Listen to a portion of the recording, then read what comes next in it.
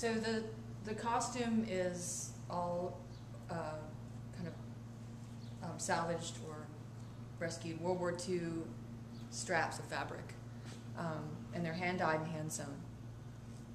And then all of these chains, or some of them are antique, and some of them are, well, they're all antique, but some of them are salvaged, and some of them were given to me by a jewelry designer who does antique chains. And then, so this character is part of the series of characters that I've developed, ecofeminist characters that perform actions in these remote locations, remote natural locations. And so she was monstrous feminine in Mexico. She was developed for a piece in Mexico in the jungle in the Yucatan Peninsula.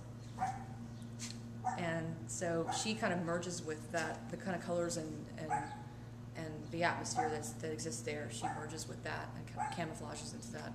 It's sort of failed camouflage, but it's camouflage. And so the chains are also a reference, of course, to, you